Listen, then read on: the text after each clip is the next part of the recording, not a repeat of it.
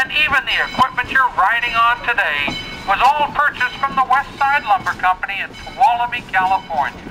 Tuolumne is located about 100 miles to the north of us here, and they were still using steam locomotives in their operation into the 1960s.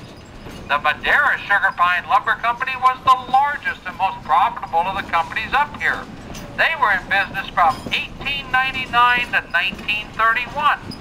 In 1931, when they ceased operation, they picked up their track, scrapped all of their equipment, and we brought this equipment down from Tuolumne and relayed it over the original roadbed used from 1908 to 1924. Now just ahead at the power pole on the left, if you'll look out across the canyon, the furthest mountain out you'll see is Mount Raymond.